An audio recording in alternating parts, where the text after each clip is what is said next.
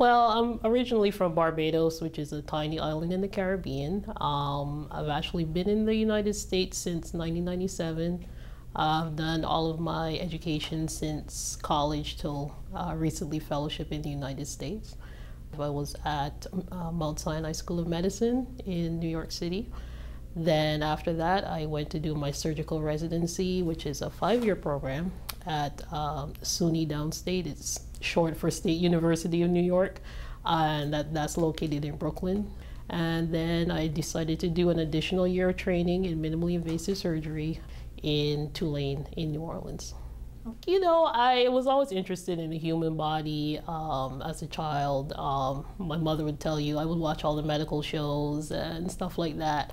I wasn't too sure when I actually entered medical school, but once I did my surgical rotation, I fell in love with it and decided that I wanted to become a surgeon. Being a female surgeon wasn't that big of a deal, at least with a residency. You know, your residency is 5 years. You go from an intern to a chief resident. And in my program, a lot of the residents were female. We actually did not have a lot of female attending, so it was kind of hard to know exactly what the life was going to be like because there weren't too many people to ask. But you know, it's been interesting. Now that I moved down to Lumberton, I realize how much different it is being a female surgeon. There have been some obstacles sometimes. People are surprised when I introduce myself as a general surgeon and they ask, why are you doing that? I said, because I love it and I'm good at it. So that's why I do general surgery. And over time, you know, people have become more accepting.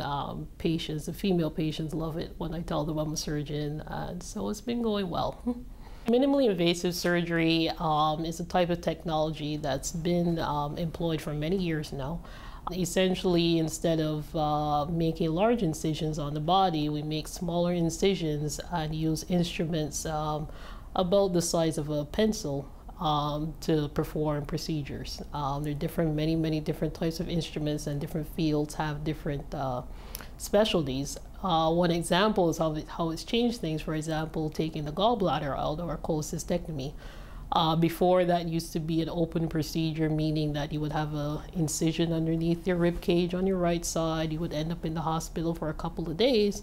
But now, because of laparoscopy or minimally invasive surgery, that's become an outpatient procedure. You come in, you get it done, and you go home the same day if there are no complications. I do most of my general surgery procedures, mostly on the abdomen, the breast. Those are the types of procedures I'm more interested in. General surgery itself is a very wide field.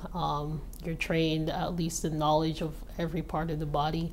Of course, there are different specialties, and nowadays surgery is becoming more and more specialized. So the general surgeon that does every single thing is kind of going away from what it was many years ago.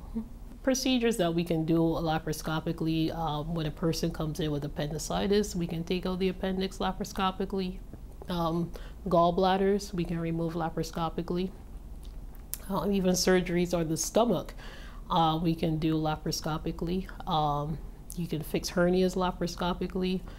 People that have hernias either in the groin or on the surface of the stomach, you can do those laparoscopically.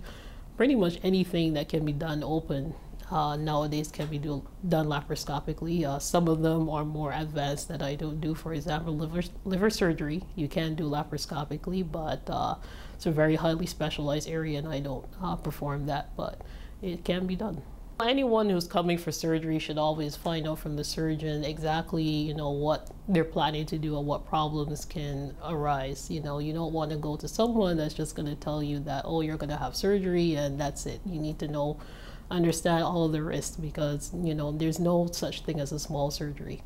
Unfortunately, there are complications that you need to be aware of what they are.